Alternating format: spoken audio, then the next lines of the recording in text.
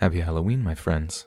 Stick around to the end of the normal, true, spooky stories to hear a special treat from my good friend and horror author, Kuhn. He'll be promoting his upcoming self-published book of 5 short horror stories this Halloween, and if you fancy his style, you can pre-order his book using the Amazon link below. Enjoy.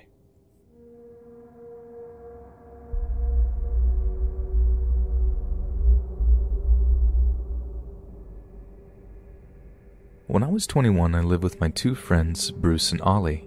We lived in a small house in a nice family-friendly neighborhood in the suburbs of our major city. Ollie owned the house and occupied the master bedroom on the main floor, and Bruce had the other bedroom on the main floor. My bedroom was on the mostly finished basement, which was great because I had a ton of privacy and a lot of open space. There was a side door that could be accessed from the basement, so I could come and go as I pleased without bothering the other roommates. We were all pretty close, but it was nice to feel like I had my own living space, even though there were 3 of us in the house. At the time, Bruce and I were huge fans of Halloween and the fall season in general.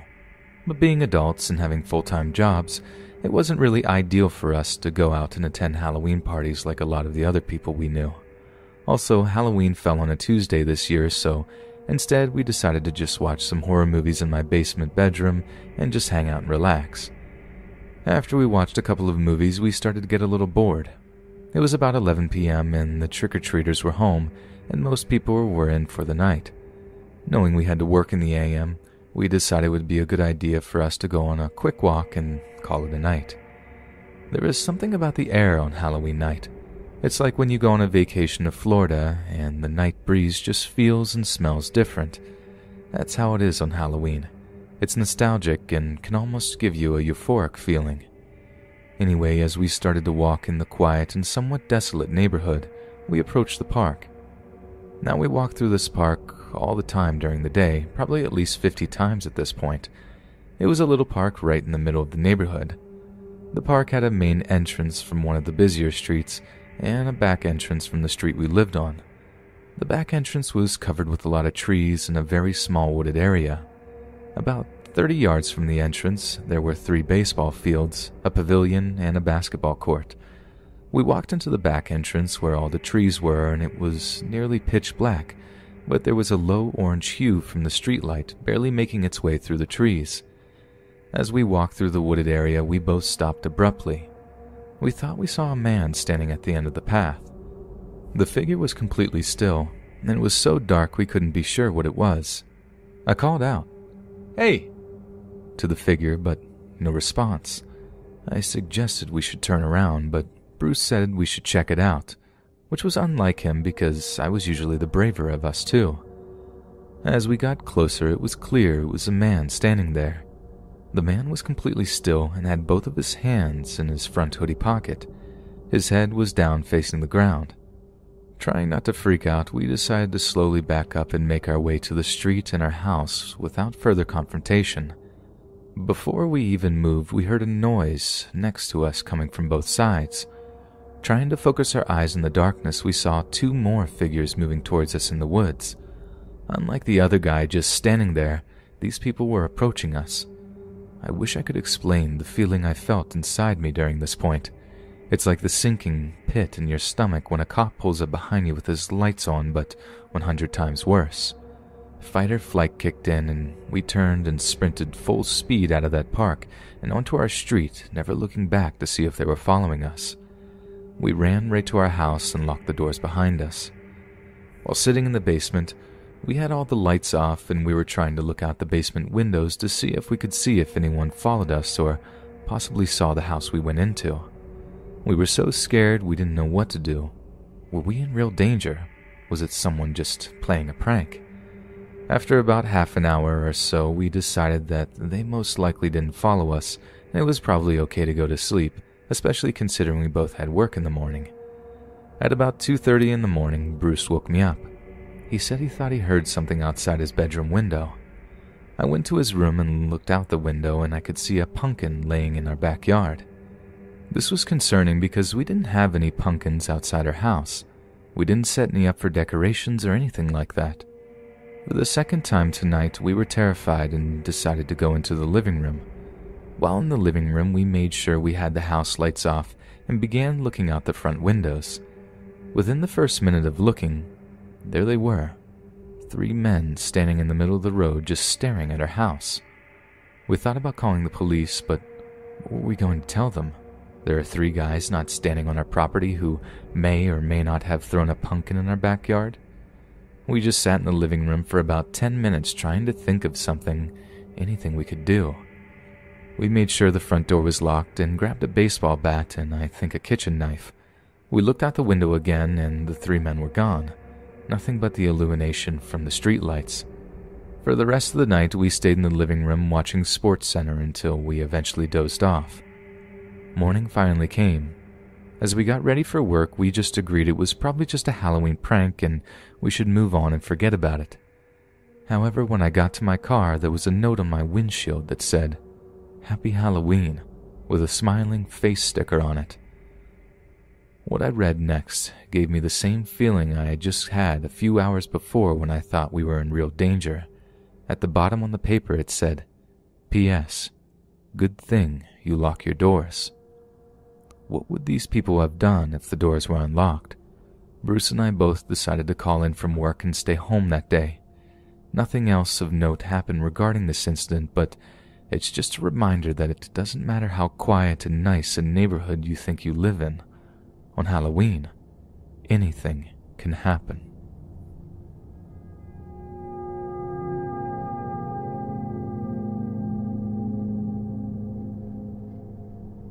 As we slowly enter the fall season, I'd like to share a story with you that happened to me a few years ago.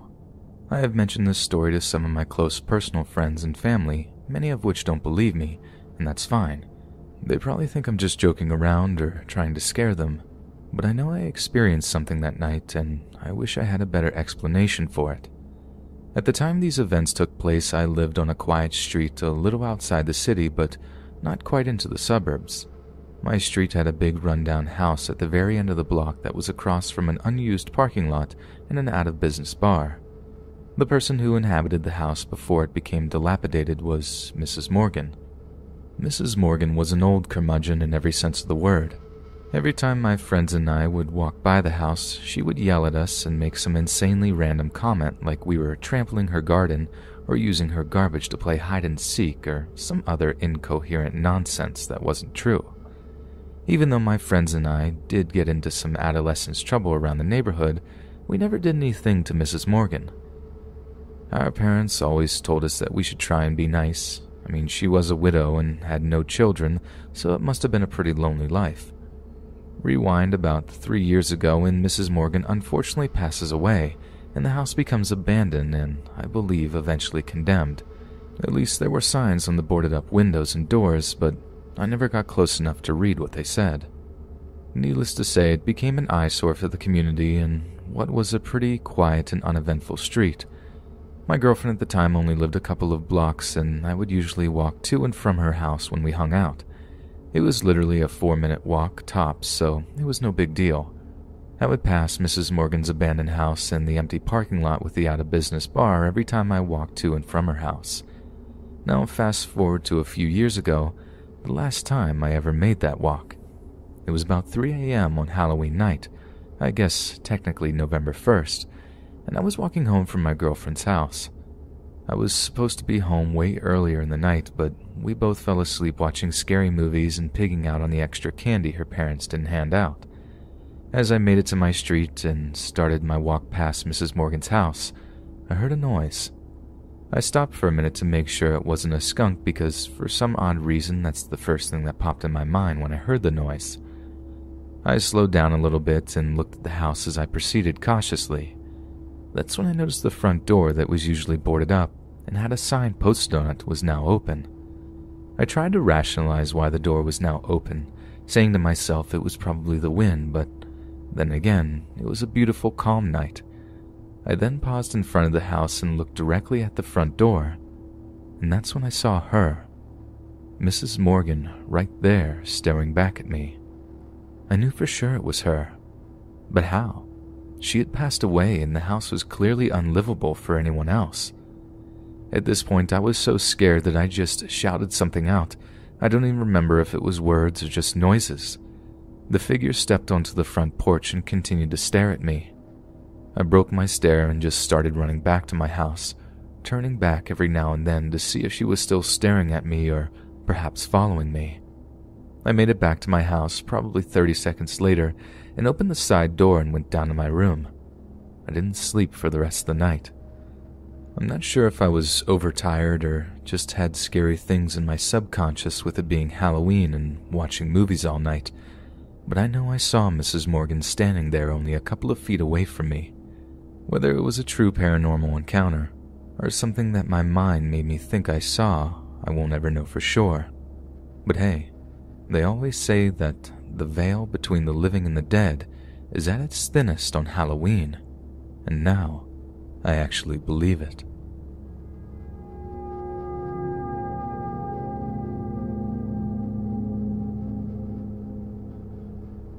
Alright, so you guys might not find this creepy or scary enough, but I thought it was worth sharing. This is something that I experienced when I was a kid, probably between the ages of 10 to 14. Our Halloween tradition was that my parents and I would meet up with my godparents and their son and go trick-or-treating around our neighborhood. This has been a tradition with my older siblings as well, so it's fair to say this tradition has started even before I was born. Anyway, we follow the same route every year, the highlight being stopping at the local funeral home that was only about 3 blocks from my house. The funeral home had a big party in their parking lot every Halloween. They provided cotton candy, candy apples, donuts, cider, popcorn, balloons, and probably even more, all free. If you wanted a balloon, which every kid did, you had to shake the hand of the person in the full-on movie set quality gorilla suit. I hated doing it because the gorilla shook your hand so hard I borderline thought my hand was going to break. So every year it was the same thing. If you wanted a balloon, you had to shake his hand. I developed kind of an anxiety as it related to the gorilla, so I would just grab the snacks to avoid the person in the gorilla costume. Also, I was getting older and I really didn't care about balloons. But it seemed as though the gorilla would follow me around and put a balloon out in his right hand, like he wanted me to take it. I tried my best just to avoid it and hurry my parents on so we could continue trick-or-treating. They thought it was the funniest thing that I was scared of the gorilla. I really don't think I was. I think I just thought it was weird that a grown man dressed in a costume would shatter kids' hands in order to give them a balloon. So this story revolves around one Halloween where we followed the same routine as previously mentioned. I ignored the person in the gorilla costume when it came to that part of the night and had a pretty uneventful night trick-or-treating. I remember I was still at the age where I had a bedtime and my parents had to check my candy. Yes, they were those parents. I was still impressionable enough that horror movies scared the crap out of me and I couldn't even watch them because then I couldn't sleep with the lights off. For whatever reason that night I felt particularly uneasy and scared. I had avoided scary movies so I could get a good night's sleep, but for some reason I was unsettled. I ended up sleeping on the floor with my chocolate lab and my dad passed out on the couch, which gave me some sense of relief. I got up in the middle of the night to let my dog out. I knew she had to go out because she was pacing back and forth. She was quick and came right back in, but on the way back to the living room I saw something in the street. It was a figure that seemed to be just standing there. I crept up to the window on my knees to get a better look so I couldn't be seen.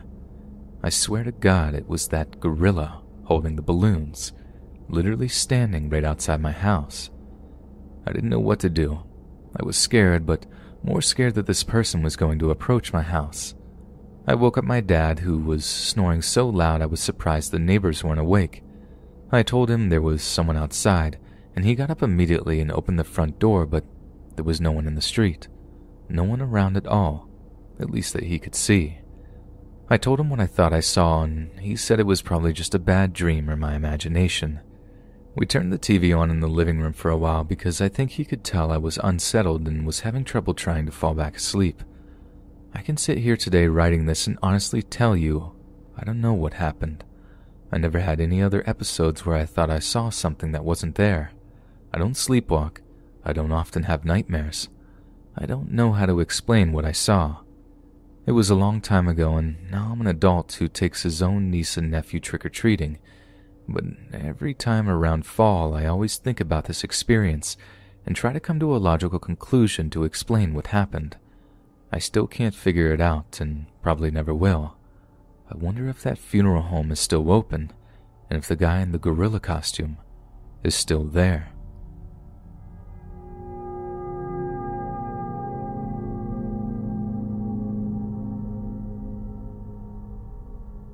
Let me start this story by saying I have only shared this story with a few people up to this point.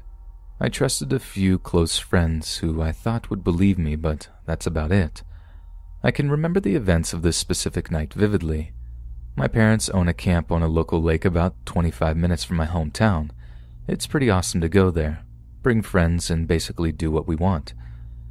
My friends and I would usually throw smaller parties out there all summer long. There was always activity on the lake, but nothing that really ever raised any alarms. We kind of just chalked it up to either boats, wind, or animals if we thought we saw something in the lake after it got dark. One Halloween night, I decided it would be a good idea to skip the Halloween party that was taking place in town and bring my boyfriend back to the camp house for the night so we could be alone. My parents thought I would be at said Halloween party and would be spending the night at a friend's house. We arrived at the camp pretty late, around 9 or 10 p.m. One thing I remember about the camp is how dark it was, void of any streetlights and usually only illuminated by the stars in the sky. My boyfriend and I stayed up for a couple of hours talking, eating, and I think we played a board game or something like that. I would guess we fell asleep at some point after midnight. After about an hour or so of sleeping, I woke up suddenly to what seemed to be a loud blast, like a gunshot but distorted somehow. I just remember it being so loud that I couldn't even remember where I was when I woke up. I looked over the couch and my boyfriend was somehow still asleep. I got up and looked out the back door window, which had a view of the lake. I saw something that looked like a light or a ball of light over the lake. I stared at the floating light in confusion, trying to figure out what it was. Was it a flashlight or something glowing from under the water? Without really thinking, I slipped on my flip-flops and I went outside and approached the shore, still staring at the light, squinting my eyes trying to make out what it was. It was an orange-colored light, maybe 75 feet out into the lake and what seemed to be floating a couple of feet off the top of the water. After about 2 minutes of continued staring and squinting, the orange color changed to a bright purple, and several white specks of light came out of the purple glow and hovered all around the glowing orb. As I started to freak out as to what this could be, I was forced to my knees by the loud blasting noise I heard earlier.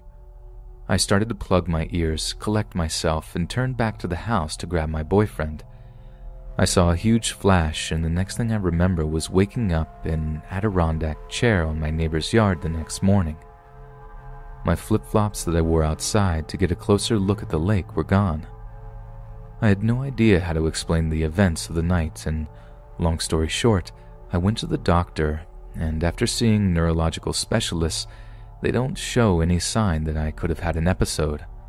I've been told that it was most likely a vivid nightmare, and that I was sleepwalking, and that's how I ended up on my neighbor's porch. Also, that would explain why my boyfriend never woke up. However, I believe this night I saw something otherworldly. I don't believe in the paranormal, and until this point, I didn't believe in the extraterrestrial. But this didn't feel like a nightmare. It felt real. I can still see the images and hear the noises from that night. I know many of you may not believe my story, and that's fine, but I feel like I wanted to share the experience I had that night. I'm no longer with that boyfriend, and even though he was concerned for my well-being, especially immediately after the events, I don't think he really believed my story either. Needless to say, I spend less time at the camp and am reminded of this night every year around this time, when Halloween decorations start popping up in the stores.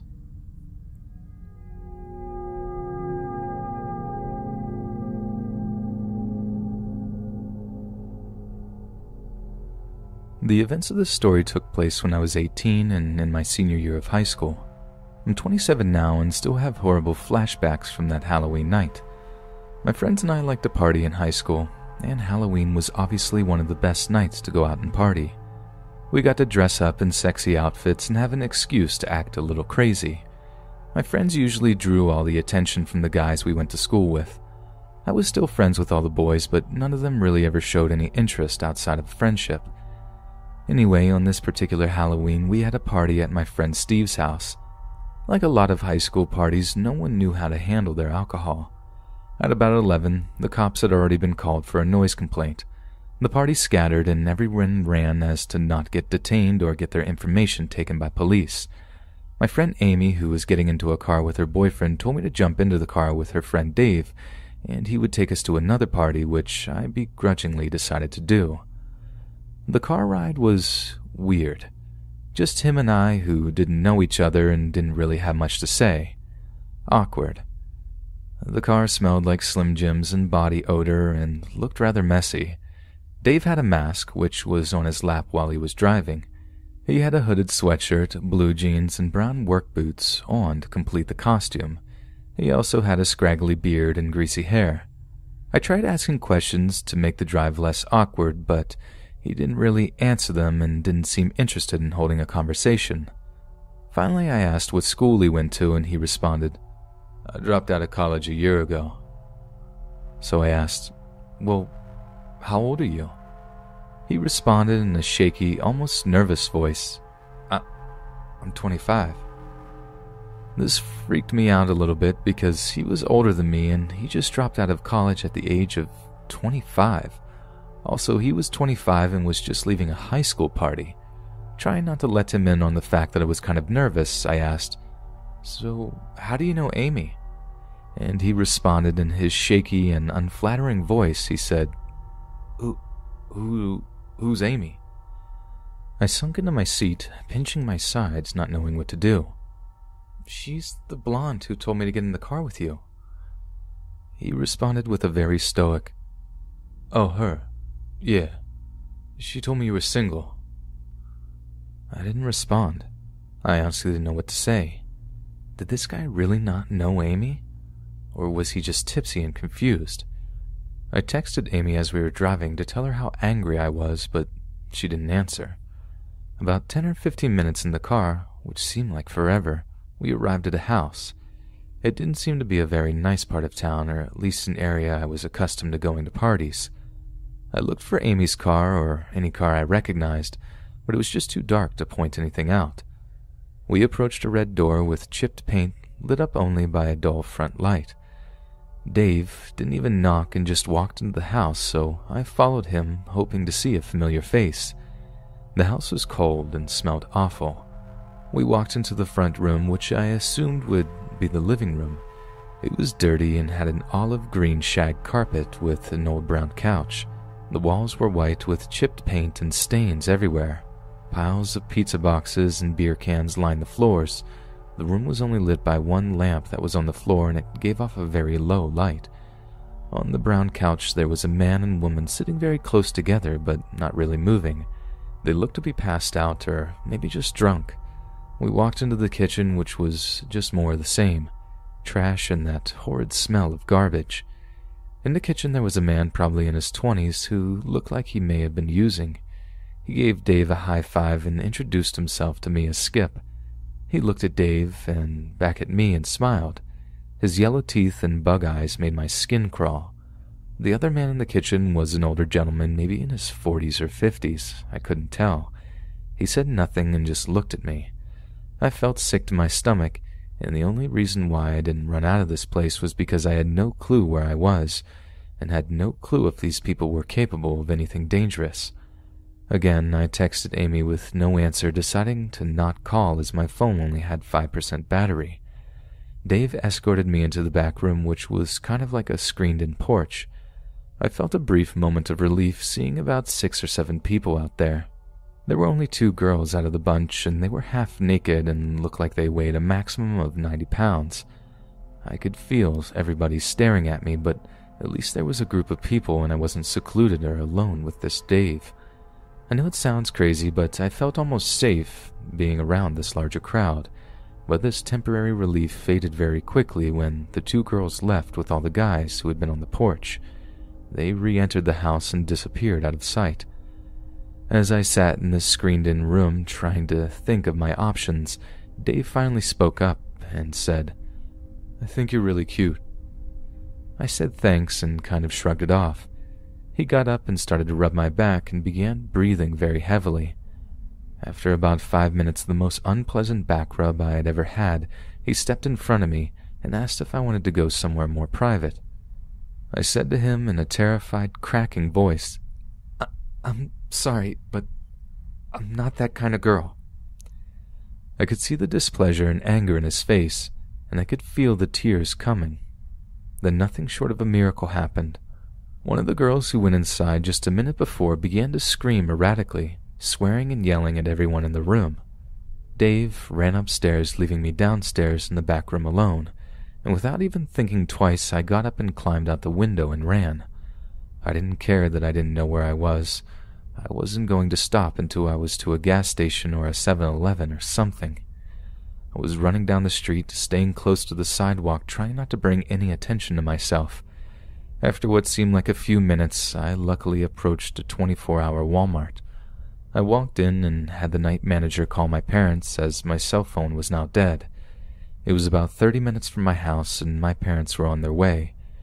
Just as I thought I could relax and try to put these horrifying events behind me, Dave and his friend Skip walked into the Walmart. They didn't see me, but I couldn't believe that they were in the same store. They were looking around like they were looking for something or someone. Was it me, or was I being paranoid? The next day, Amy called me and apologized all day, crying and asking what she could do to make it up to me. I got some solace that she confirmed the person I got into the car with was actually Dave and not some random guy, but was still left traumatized thinking about what could have happened.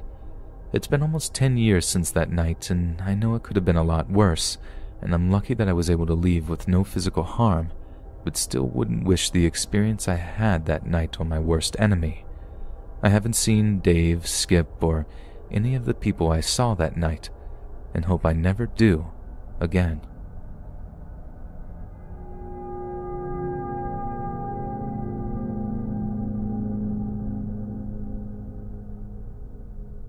Halloween has always been one of my favorite nights of the entire year.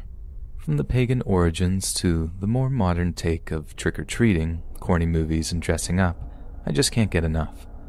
One Halloween, similar to many others, my friends and I decided that we were going to go trick-or-treating. Now, admittedly, we were probably a little old, but it was our tradition, and we always had so much fun. We went from house to house getting candy and getting some looks from parents who probably also felt we were a little old. It was a largest group of people, including my current crush at the time, which made the night even more fun. The houses in this area were the ones that gave up full-size candy bars, and most people had their homes all decked out in state-of-the-art Halloween decor. As we approached one of the last houses before we were going to call it quits, I noted a particularly scary figure on the front lawn. It looked like a person waiting to jump out and scare us as we walked by. It was a tall figure, with a white mask and black covering the eyes. It was hard to tell if it was a mannequin or a person because it was so still. As I walked by, the tall figure grabbed my arm, causing me to almost crap my pants. The man got down to my face and said in a slow, soft voice through his mask, "Tag, you're it," and then ran into the backyard of the house. We all screamed, laughed, and ran to the front door for candy. Of course, we just assumed this was part of the homeowners trying to scare people who were trick-or-treating. We got our candy, and as I walked away, I turned back to the lady in the doorway and said, "That tall guy was really scary, but you might want to tell him not to grab people so hard as they walk by." The woman looked at me like I had grown a second head. I asked if she was all right, and she responded in an almost nervous voice, "You're the second young lady tonight to tell me the same story tonight. My husband's inside, and we don't have anyone set up outside to scare you kids." Now I'm officially creeped out. I ran to catch up to my friend, still thinking it was still all possibly part of a scare and the lady was just messing with me. The group of us stayed out for a little while longer. Some of us broke off from the larger group and began to walk back to my house. We decided that first we were going to walk by the house where the incident had occurred earlier in the night to see if the tall guy was set up for another scare. When we walked by it, the entire house was black, like they had ran out of candy or left for the night. From the sidewalk, I looked into the backyard, and there, the same guy with the white mask. He waved at me, and my friends told me to just ignore it, and it was obviously someone who lived there and was trying to scare us. Once we were almost to my house, I looked back and saw the guy was following us. I yelled, "Hey, what's your problem?" The entire group then turned around and tried to duck out of the way so we wouldn't see him. At this point, I think my friends could tell I was getting generally freaked out. Once we got inside, I felt more safe, and my mind was able to drift away from thinking about that guy. We all hung out for a little while, trading candy, gossiping, and watching TV.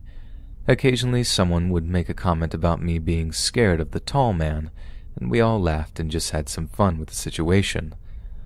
Once my friends left for the night, I got ready for bed. I was sitting in my bedroom, taking my makeup off, and I just glanced out my window. And there in my backyard was a person. I couldn't believe my eyes. I thought I was seeing things. I went downstairs into the living room to see if I could get a better view of the figure in the yard. The tall man in the mask was now at my back door and was trying to break into the house. He was shaking the door handle and trying to open the door. I screamed for my dad, and then he saw I was standing there. He just looked up and waved at me again, just like before. My dad came barreling down the stairs and the guy didn't even move. My dad called 911, and luckily they were nearby because they showed up in 2 minutes. They arrested the guy and took him in from the backyard to the cop car. I'll never forget how he looked. They removed the expressionless mask, and somehow his real face had even less of an expression. He was clean-cut, with short, dirty blonde hair. His eyes didn't even blink, and his mouth remained shut. There was no expression, almost a lifeless look. But as they put him into the cop car, he took one last look back, and a creepy smile came across the lifeless face. A smile of a person who clearly didn't have a full comprehension of what was going on. I still think back to that Halloween night, and even with how bad that experience was, I am thankful it wasn't worse.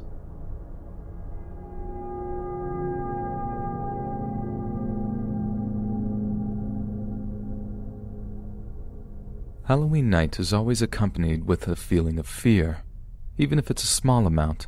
Perhaps it's just psychological, but there always seems to be an eeriness to the night, at least in my experience. During the events of this story, I lived in a small, quiet town in the upper northeast region of the United States. My hometown is filled with lots of forests, and being somewhat of an outcast, I would usually just hike on the trails around my house. I would get out of school and just walk for hours before I came home. The older I became, the more deep into the woods I would go. When I was 16 years old, I found this little cave tucked deep within the woods. It was probably about 200 yards or so from the main road. The cave sat at the base of a small cliff about 30 feet high. It had a pretty big opening, and the deeper you went into the cave, the more narrow it became. The cave seemed almost man-made, like it was carved into the side of the cliff. About 20 feet or so into the cave was the back wall with all of these strange rock formations of all different sizes.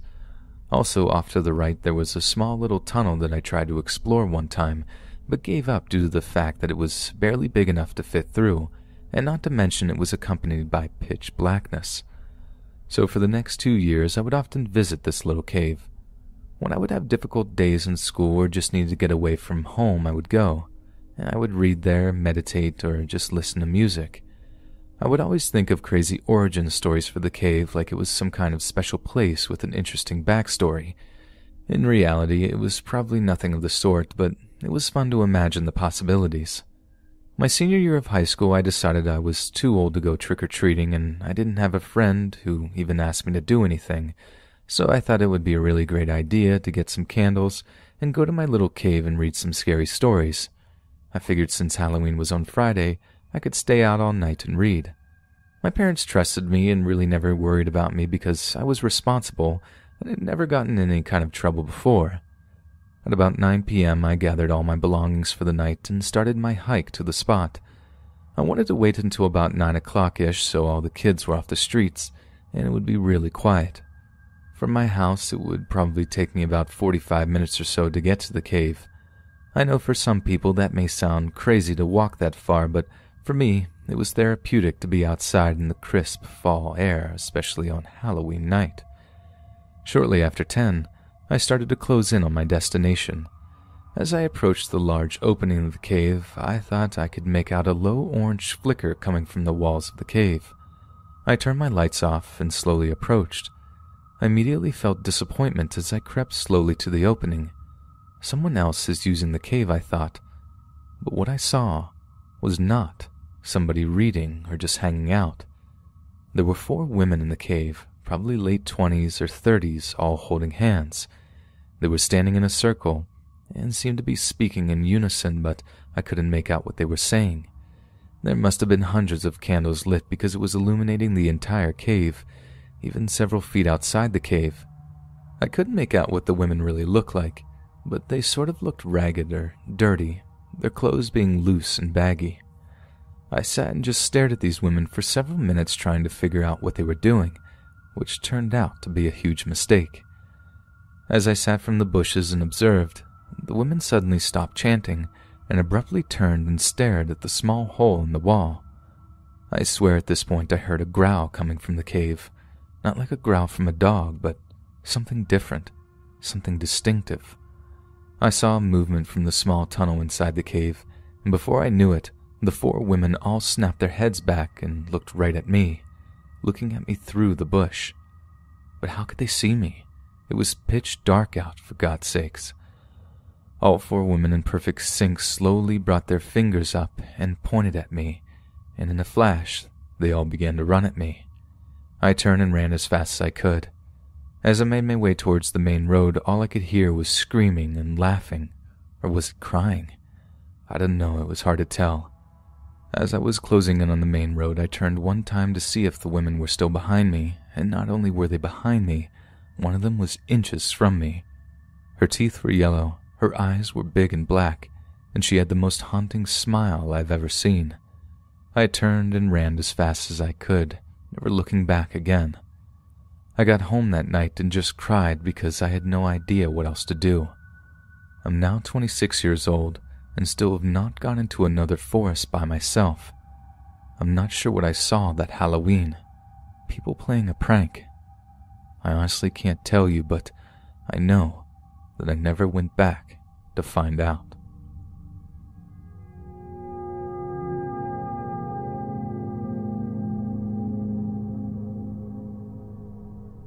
Road Rage by Eric Kuhn. Barreling down the exit at 80 miles an hour, for Josh, driving was a competitive sport for which he had no safety concern for himself, his Corolla, or anything else. Getting off the exit, he slams on his brake and stares down the trail of 5-mile-an-hour traffic that stretches out before him. He swears under his breath, and instead of immediately merging, he races to the end of the merge lane. Here, he ends up next to a green Honda Civic, and tries to cut in front of him, but for some reason the Civic isn't letting him over. Josh moves forward, but the Civic matches his advances. What a jerk. Can he see him trying to get over? Josh hasn't lost a game of chicken yet, and he wasn't about to let this be the first. This guy better have good insurance, Josh thinks, as the 2 cars inch closer and closer to each other. He would wear a scratch or 2 on his car as a badge of honor, but he didn't want to speak for the other guy. Right before the front left headlight of his Corolla kissed the front right headlight of the Civic, the green car stops and Josh pulls in front of him. Winner, winner, chicken dinner. Josh joins the sea of cars, intending to forget about the green Civic and continue on his journey. Honk, honk, honk. Josh slams on his brakes and glares at the green car behind him through his rearview mirror. Oh man, this guy. Josh wasn't a stranger to messing with people in traffic, and he could mess with this guy for as long as he needed. The Civic's front left turn signal flashes yellow, but Josh decides to be one step ahead of him and merge to the left lane, staying in front of the Civic and preventing him from moving ahead of him. Josh slams on his brakes and the Civic does the same. If only his reaction time was a little bit slower, I could claim he rear-ended me. Josh could feel the rage coming from the green Civic and laughed. He felt like Emperor Palpatine. This time, not using his turn signal, he saw the Civic lurch to the right back into its original lane. No, no. Josh slides into his right lane and slams on his brake once again, still ahead of the Civic. This time, the Civic stalls and lets Josh drive away. Smell you later. An hour later, Josh is sitting in Rockwood Diner, picking from a plate of chicken wings and fries. Thinking back to the incident with the green Civic, he was proud of how he acted. He was perfectly calm during the entire thing. His heartbeat never even got up to a minor panic rate. He sloppily sticks a whole bone in his mouth, sucks the sauce off of it, and spits it back into the plate. The bone makes a loud sound when it hits the porcelain. Other patrons are staring, but Josh doesn't care about them. He's enjoying himself, wiping barbecue sauce onto his shirt and belching like Jabba the Hutt. While sucking on one of the bones, a loud horn outside makes him jump, and in one quick second, the bone slides down his wet tongue and into his throat, where his next breath freezes in place. For the next few seconds, Josh sits in silent stillness, trying to breathe in harder and harder, only trapping the bone in his throat more and more. Suddenly, his trachea clenches shut and Josh starts to bang madly on the counter. The patrons who were staring before angrily now stare in horror. Josh, feeling his chest and neck tighten and constrict, falls off his stool and onto the floor. His vision becomes blurry as his brain loses oxygen. People around him start screaming, and someone grabs the phone to dial 911, not knowing the gesture would be futile. Someone runs up to him and looks at him in horror. Josh's lips were turning a dark blue and his eyes are bulging out. Before he dies, Josh looks out the window. He sees a chorus of black dots circle around the setting sun, and a tear rolls down out of his eye. Mainly because he can't hold them that high anymore, his eyes look down at the parking lot. Right in his field of vision, he sees a skinny, tall figure standing in front of a green Civic. It was smiling. Hey friends, thanks for listening. If you enjoyed Eric Kuhn's story at the end, there's more to come when you pre-order his book releasing October 31st this year. Links in the description. And be sure to subscribe and click that notification bell to be alerted of all future narrations.